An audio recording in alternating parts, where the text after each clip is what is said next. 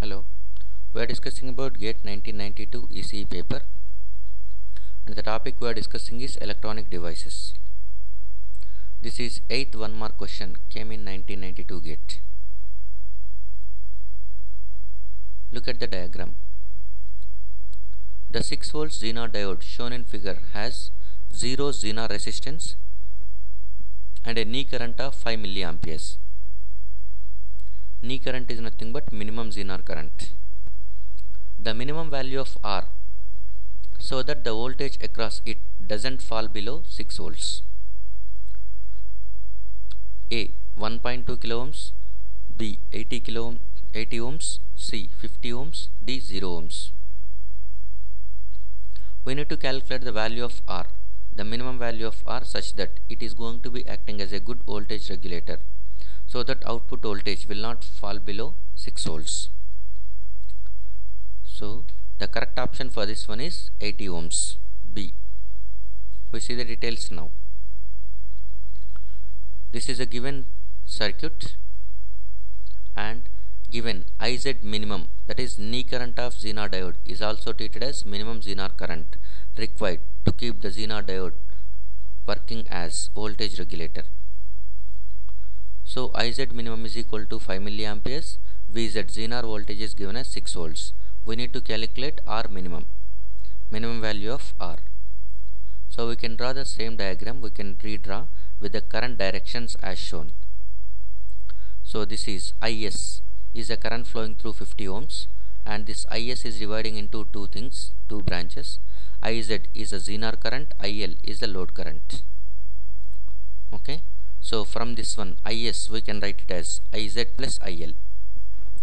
And if you observe over here, for IS, voltage across, that is IS is nothing but current flowing through 50 ohms. For this 50 ohms, the voltage across both ends is constant. This is 10 volts, Vs is constant, and Vz is 6 volts, which is also constant. A constant voltage drop across a constant resistance, which results in constant current. So Is is constant.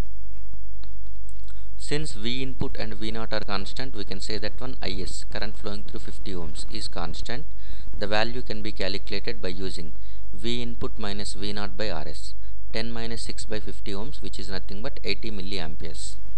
So 80 milliamperes constant current is flowing from this one.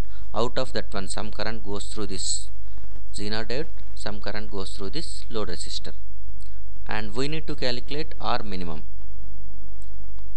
Okay, so this Is can be written in three different ways. Is is nothing but sum of Zener current and load current.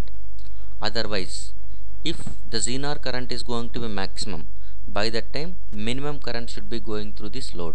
So you can write one more equation for Is, where Zener diode is taking maximum current, that is Iz plus IL minimum, Iz maximum plus IL minimum.